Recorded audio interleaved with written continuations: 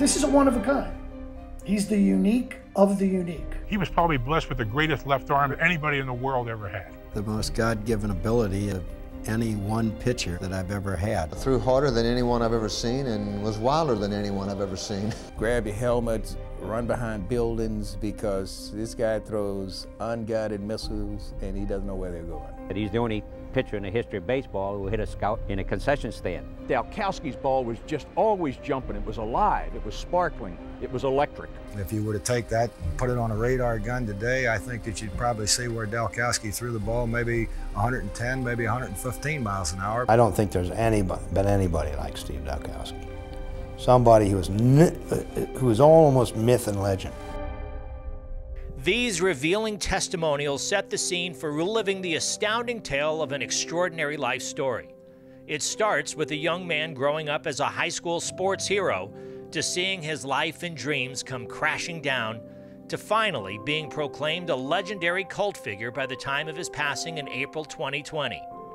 This is where and when that lifetime of myths and legends began.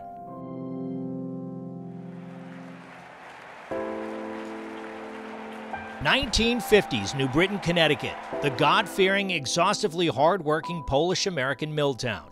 Each spring, fathers and sons turned to baseball, their souls to be resurrected with the game's eternal hope and optimism. It was America's pastime and a future filled with dreams. One local father, Steve Dalkowski Sr., had played semi-pro ball. Now he pulled the 7-to-3 shift at the tool and die plant up the street from the Corbin Heights housing project where his family lived. He couldn't wait to initiate his son, Steve Jr., in this springtime rite of passage. His sister Patty remembers the family threw themselves behind Steve's ball-playing ambition. We all went. We watched as he progressed and got better and better and better. His main stage was New Britain High's Walnut Hill Field. He was hell on the pitcher's mound. Some say his dad pushed Steve hard, but Andy Baylock, former University of Connecticut baseball coach, says Steve Sr. actually worried about young Steve's fastball. His dad really kind of put the reins on. I mean, Steve pitched, but Steve was a position player. Steve was an athlete. And his dad had a feeling, too, about, hold back on the throwing, and which is something a lot of people do now. Steve's powerful arm could even throw a football, standing flat-footed through goalposts halfway down the field. In 1955, as a junior quarterback, Steve led New Britain High School to a state championship and a season-ending game in Miami's Orange Bowl. He and his family were tasting success. But baseball was where an arm of Steve's strength might turn pro one day, like his dad had dreamed. Steve's fastball had a terrifying rising speed. The first game he ever pitched for me, he struck out 15 batters and I believe walked 13. He could get the ball over the plate at times. However, he was a little wild. Over 3 seasons at New Britain High, Dalkowski struck out 313 batters, but with 180 walks. Despite his wildness, he did have some good ball games. He holds the Connecticut strikeout record. For high schools in a 9-inning game, he struck out 24 batters in one game. Major League scouts came to see, hear Steve's whizzing pitches. Noise kept going by us, and I finally said, Dad, what is that noise? It was like a whiz. Well, my brother was pitching behind us, and that's where it started with the radio pitch, because you can hear it, but you couldn't see it. His senior year, there were just scouts galore. When it got down to he really was going to play baseball, they really came like every day. A different one came, and they came for supper, they called on the phone. It was high school graduation day in 1957, and pro scouts had limousines lined up in front of the Dalkowski's Governor Street home in the projects. He and his parents decided that they would sign with the Baltimore Orioles. Frank McGowan, who signed my brother, who was a super person, he rode with him to Knoxville on the train, and said Steve never said a word the whole way down. He was very quiet, very much to himself, but there was a lot in there. On June 26th, Steve made his minor league debut. His first pro start came 4 days later. The Kingsport Times News called the effort a nightmare, adding, he didn't get a single man out. But what happened the next day in Kingsport in a game against the Bluefield Dodgers would strike fear in opposing batters for the rest of Steve's career. Batter Bob Beavers didn't see Steve's lightning fast pitch until it was too late. It beamed Bob in the side of the head, ripping his ear. He had to be rushed to the hospital. Beavers would never play the game again.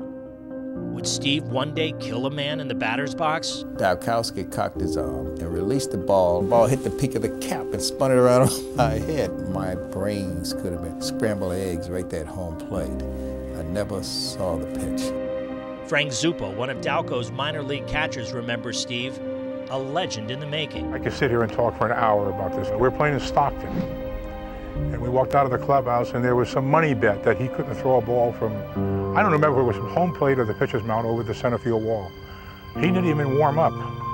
Picked the ball up out of the bag and threw it from home plate and hit the top of the clubhouse. That was 410 feet away.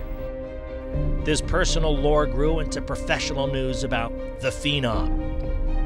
Former Major Leaguer Dalton Jones was quoted about Steve's pitch that hearing him warm up on the sidelines was like a gun going off. Dalkowski takes the baseball into the realm of being a deadly weapon. A ball hit the umpire's mask straight on. It broke it in 3 pieces. On April 13th, 1958, 18-year-old Dalkowski was showcased in an exhibition game against the Cincinnati Reds at Baltimore's Memorial Stadium in front of a crowd of 7,868 fans, including his parents. In just 12 pitches, Steve struck out the side and left to a standing ovation. Steve still had to earn his stripes in the minors from 1958 to 1962. More incredible performances were tempered by equally erratic bouts of wildness. Other Orioles prize pitching prospects made steady progress to the club's big league roster as part of its Baby Birds core of strong arms. None, though, were more fabled than Steve. Under manager Earl Weaver in 1962 with the Elmira, New York Pioneers, Steve's career stabilized. He delivered his best season. In the second half of it, in over 52 innings, he struck out 104 batters and walked but 11. It seemed like everything was coming together for Steve. That progress earned Dalco another invite to the Major League Club's 1963 spring training camp in Miami. 6 long years after signing with the Orioles, Steve had at last blossomed into a pro. He was fitted for his first Major League uniform. He had arrived big time. As the exhibition season neared its end, Steve entered as a reliever in a March 22nd game in Miami against the visiting New York Yankees. Steve unleashes one of his signature lightning speed pitches. At that moment, a pop was heard and not in the catcher's glove. Orioles teammate Boog Powell recalls. I was playing first base at that time, and he was trying to get a little bit extra on the slider to Roger Maris, and I heard his elbow pop. Steve grows quiet. He tries to throw 2 more pitches, but Orioles pitching coach Harry Burkeen senses something is wrong. Harry steps out to Steve's mound. He has Steve try a test pitch toward home plate. It flies 15 feet wide, hitting the backstop. In 1964, Burkeen was tasked with rebuilding Steve's injured arm, but his fastball had slowed and his psyche and confidence were damaged. He still threw the ball quite well, but people who had seen him before and could compare, they said, you know, he was just a shadow of himself as far as the great legend of the tremendous fastball that he had possessed a few years before. Steve sputtered around Orioles farm teams, but the club finally decides to release him. He was reassigned to the Los Angeles Angels San Jose Bees Class A team in 1965. It was Steve's last stop on his baseball journey. On May 7th, 1966, the Sporting News, baseball's Bible, announces living legend released. You still regretted the fact that from what you had heard about how hard he could throw, and to realize that this might be the end of his career. That did hurt, and it was difficult. And then whenever you release a player, you try to encourage him and try to say the right things that might prepare him for post-career. And then when you hear some of the tragedy and tragic stories concerning Dalkowski, you know, it still hurts. Steve's career was over at 26 years old. The Sporting News' next story reported his whereabouts unknown. Could Steve prove Thomas Wolfe wrong? Could he go home again? Dark alleys, cardboard boxes, and migrant work called his name. But could love? Who was Virginia? And whatever happened to his first fan, his beloved sister Patty. Dalkowski, you know, the fall was precipitous and it was a deep one. And I think it just shows the degree to which he was really broken by the fact that he could not do the thing for which everyone seemed to respect him. Baseball was Dalkowski's life. It was his identity. It's what got him out of New Britain. And now he no longer had it. That was the time that I saw him at his lowest. His way of showing that he lost interest was to get completely reckless and not care about anything. I mean, I don't mean lose control, but when you lose that aim or that desire to play ball, it was like everything else was just the hell with it. I was in a daze, you know. I didn't know which way to turn, to tell you the truth. And so, he disappeared. He found his way to the other side of the country, in California's Central Valley. After a brief marriage, he settled in with migrant workers, sleeping in alleys, garbage cans, and sometimes jail. But we all wanted to follow his career and how he was doing and so forth, and to see some of the things that happened to him, it hurt. Fact is, we'll never know exactly what happened in those years, other than he'd make enough money working in the fields to quench his thirst, and then be out there the next day, or perhaps in lockup for alcohol-related offenses. And that friends stepped in to help. Former teammate Ray Youngdahl, who was a probation officer, got him enrolled in alcohol treatment programs between 1973 and 78 and lined him up with a landscaping job. But the sobriety didn't last. He didn't have coaching. He didn't have life coaching, he didn't have alcohol coaching, he didn't have medical coaching, and he didn't have pitching coaching. Someone who can relate is former major leaguer Ryan Durant, the subject of Charlie Sheen's Wild Thing character in David Ward's film Major League.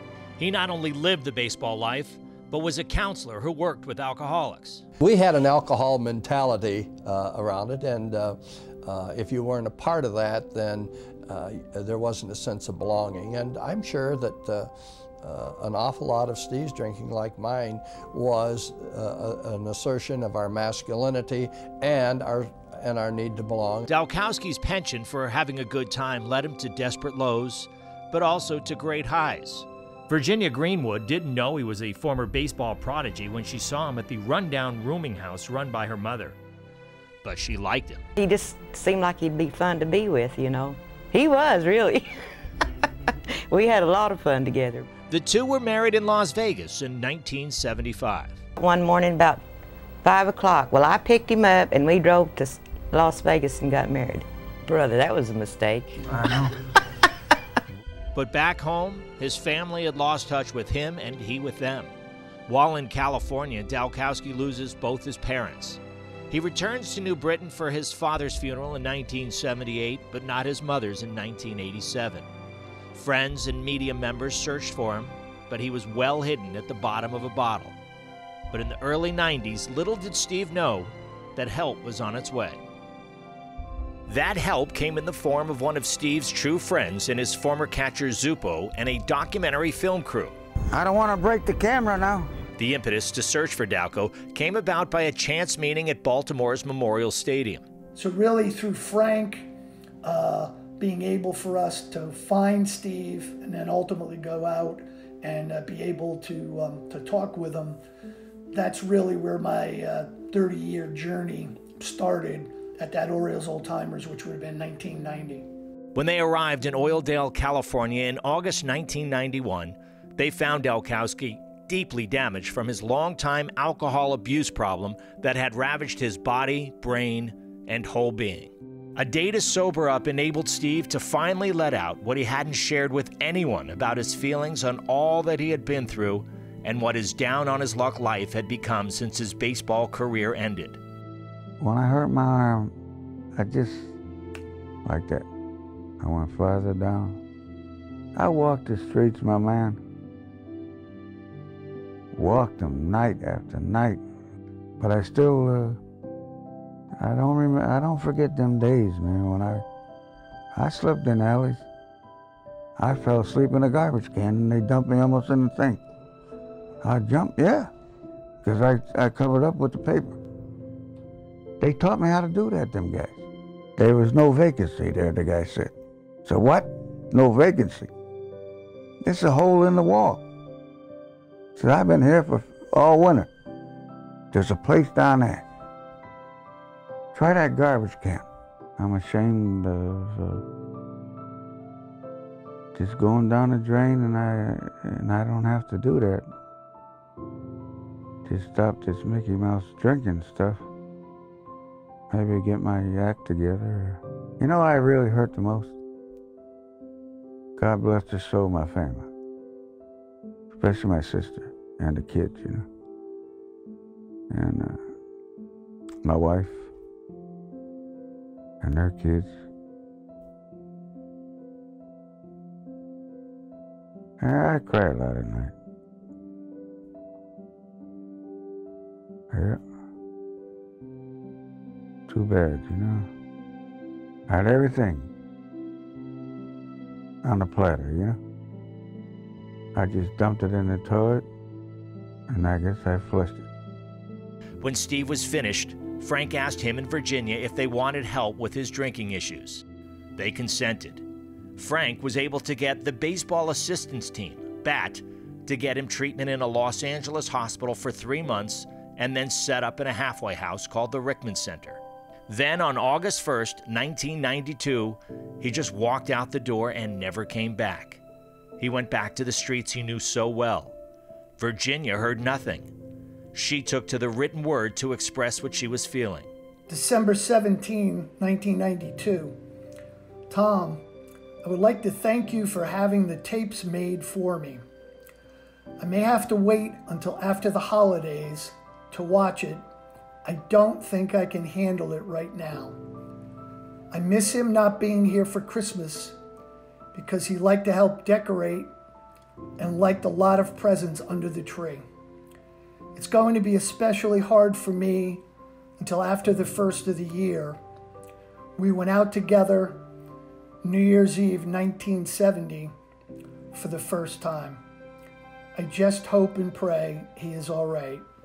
Thanks again, Virginia. 1 week later, a miracle occurred on Christmas Eve. Steve was found in a laundromat in Glendale, California by a couple named Martinez. They found a scrap of paper in his pocket with Frank Zuppo's phone number on it. They didn't even know Steve.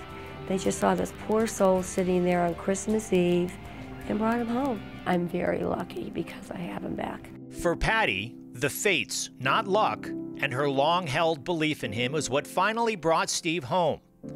After Steve was reunited with Virginia in Oklahoma City, where she had moved to be with her family, their time together was short as she died from a stroke a year later.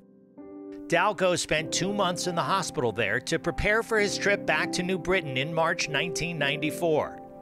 Patty arranged to have him placed in the Walnut Hill Care Center, just a short distance from where he starred on the baseball field at the nearby park. Now 54 years old, Steve reveled in the chance to finally visit with old friends and recapture some of his past. He attended his 50th high school reunion and New Britain High baseball and football games. Still suffering from the effects of alcohol dementia, through sobriety and medical care, Dalkowski's health began to improve. Life was getting good again for Steve. Being home suited Dalkowski well. He was elected to the New Britain Sports Hall of Fame in 2000. As one of its greatest hometown heroes, he had earned his rightful place in joining the sports lore of his birthplace. That summer, Steve was invited by an old high school friend named Coleman Levy, who owned the Class AA New Britain Rockettes, to toss out the first pitch at the team's New Britain Stadium. It was Steve's triumphant return to have his loyal following of fans see him on his home turf once again with a baseball in his hand. Nobody in baseball could forget about the kid who once possessed the most electric arm in the game. The Baltimore Orioles, the organization where Steve had spent almost his entire pro career, invited him to be recognized at Oriole Park at Camden Yards in 2003 for a pregame luncheon. That was followed by Dalko throwing out the ceremonial first pitch back on a major league mound in Baltimore for the first time since his memorable 1958 appearance. A drifting road once paved with heartbreak, darkness, and an ongoing battle with alcohol was seemingly being cleared by the baseball angels, and Dalkowski was enjoying his time in the spotlight. Lots of fan mail arrived with constant requests for autographs, photos, and balls to be signed that kept him busy and provided a needed spark of life. Steve's high profile continued to soar as he made his way through his newfound life. When the Bull Durham baseball film was replayed on cable TV, Ron Shelton's Ebby Nuke Lelouch character, primarily based on Steve, shone an even brighter spotlight on him. In 2009, Dalkowski met Shelton for the first time when he was inducted into the Baseball Reliquary Shrine of the Eternals in Pasadena, California. Shelton introduced Dalkowski at the ceremony, which honored him for the imprint he made on the landscape of baseball. Steve's trip to Southern California took a symbolic turn for his life. For Steve, that really completed a circle for him because, you know, his downfall started when he left the Rickman Center in Los Angeles, and then he was able to go back and be honored. One of his greatest honors, hopefully maybe wiped out maybe one of his most terrorizing parts of his life, where he went back to the streets. And a therapeutic return to another major league ballpark was just the right medicine to help extinguish those ghosts of the past. What better place than Dodger Stadium to throw out a first pitch in front of a big crowd? The legend of Steve Dalkowski kept growing and growing. Once gifted by the gods with a fastball that vaporized hitters, Steve finally was afforded his long-awaited day in the sun when he was featured in the acclaimed documentary film Fastball in 2015. With all due respect to Thomas Wolfe, you really can go home again. Dalkowski found his own level of happiness in his 26 years back in New Britain. It was where he was born and raised, became a legend, but also where he died at the age of 80 of complications from the coronavirus. At the time of his death, the final tributes from media around the country poured in. With regard to celebrating the life of a minor league baseball player, the most poignant memorialization that captured Steve's mythical place in our culture and sports history came from an unlikely source, the National Review. Dalkowski was baseball's last truly legendary figure, the author Dan McLaughlin wrote. Innumerable amazing stories were told about him, and we'll never know how many of them were true, but he was such a larger-than-life figure, outsized talent and outsized flaws, that it's not really possible to dismiss them. In an era of mass media and a sport where everything is being recorded and quantified, there is little room left for legend. Dalkowski was the last of his kind. While Dalko was all that and more to the outside world, he was also just Stevie to his loving and loyal kid sister Patty, estranged from him for so long. When he left, it was like he went into another world. And the only real contact we had as to what was going on was through the papers. He very rarely called to say what was going on, because I think we go back to, he felt that the city of New Britain expected more than he can really give. She was his guardian angel, his #1 fan, biggest advocate, staunchest defender, and she was all the family Dalkowski had left. When he was doing what he was doing, he was the best. People, when I read these articles, forget that the reason that they're writing about a person that played baseball and is an alcoholic because he was the best at what he did when he was playing baseball, and so the only thing that they can expand on and to make it juicier is the fact that he drank a lot.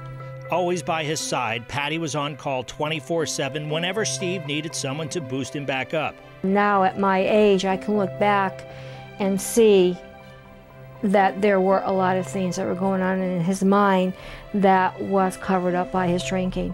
Drinking was part of life, not necessarily for a 15-year-old, but he just fell into it. And having her big brother back with her for 26 years was something she never imagined would ever happen.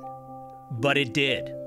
As she told a newspaper reporter years later, when he got off the plane from Oklahoma, we didn't know what to expect. He was in bad shape. It was touch and go, and we didn't think he would live very long. But he fooled us. Yes, Steve, as he always did, lived his life defying the status quo and confounding those closest to him. But his life was very real. Sure, it was filled with hard-to-believe, grandly embellished stories, but also built solidly upon facts from his mound exploits. Well, in his case, you have the statistics, and the statistics cannot be argued with, you know, in Steve's case. They are overwhelming. They're so overwhelming that I had to modify them in Bull Durham for Nuke LaLoosh because nobody would believe the real ones. In some ways, the statistics do define him and mean that the legend, you know, it's the old thing from the John Ford movie, you know, when the legend's better than the truth, print the legend. Well, in his case, you've got the facts to back up the legend. The facts, plus his immense talent, solidified his mystique. Had Steve Dalkowski ever been able to saddle his talents, Steve Dalkowski was going to the Hall of Fame. The undeniable notoriety and media attention that resulted from that career built his subsequent legendary status in the soul of our sports culture and beyond.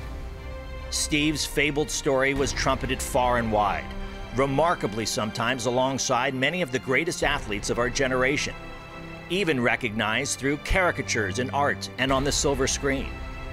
And what kept him alive on the hard road he traveled was his zestful spirit and fun-filled manner in which he lived his life that elevated him to these lofty heights.